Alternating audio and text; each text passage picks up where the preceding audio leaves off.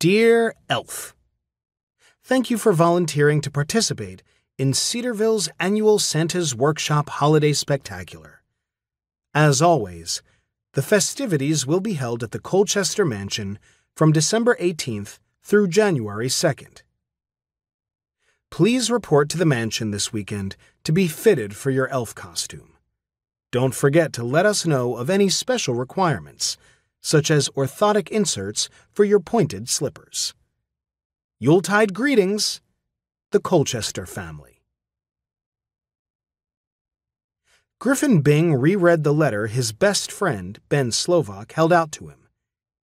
Dear Elf, why would the Colchesters make you an elf? Aren't you Jewish?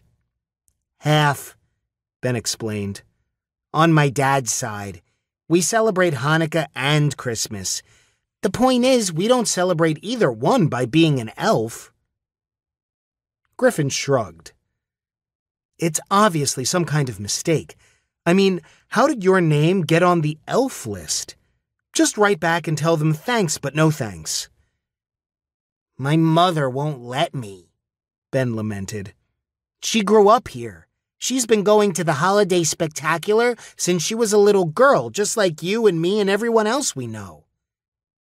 Bummer, Griffin offered. Tell me about it. Where am I going to fit Ferret Face in that tight little green vest? He's not a pet, you know. He's a medical service animal. Hearing his name, the small weasel-like creature poked his head out from Ben's collar and looked around. Live it up now, Ferret Face, Ben advised darkly. In a couple of weeks, you'll be squeezed flat in an elf suit. The creature withdrew back inside Ben's shirt. I feel sorry for you, Ben. When I'm at Santa's workshop, I always pity those poor elves, dressed up like idiots, with those pointy ears and bells on their shoes.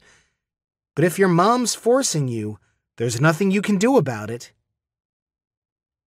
Ben's eyes had found a stack of mail on the Bing's kitchen counter. Hey, that envelope's just like mine.